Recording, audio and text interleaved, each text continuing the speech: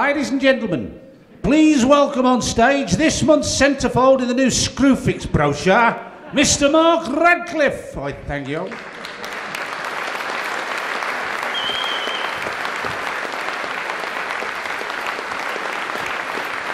Hello. Will you welcome into your midst and into your hearts, Sir Nodwood of Hodler.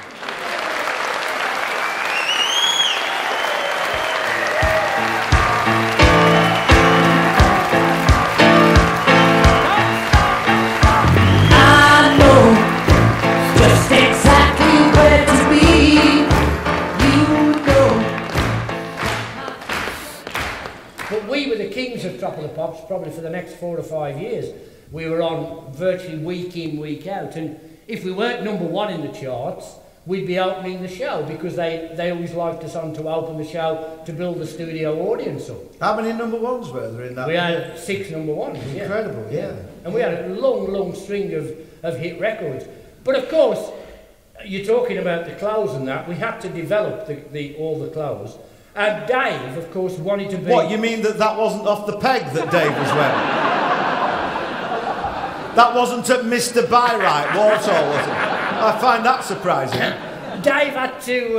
he had to outdo everybody else that was on the show. Well, mission accomplished. Week by week, he became more and more outrageous. But he'd never let us see him putting his clothes on. Gradually, he would only let us see the finished product, so he'd go in the toilet and change. And we used to give all his outfits nicknames. That particular one was the Metal Nun. And he had one with all feathers on. That was Fat Foghorn Leghorn, that one. I said. Anyway, we used to hear all the hairsprays and the squishing going on in the bathroom. And finally, after about half an hour, he could quieten down and you knew he was ready. And I used to say, "Come on, H." H was his nickname in the band. "Come on, H, reveal." And out he'd come in whatever new regalia he'd invented that week.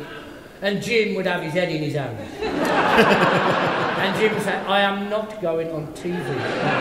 Looking like that. So we had this rigmarole every time we were on Top of the Pops. And Dave's comeback always was, "You write them, I'll sell them."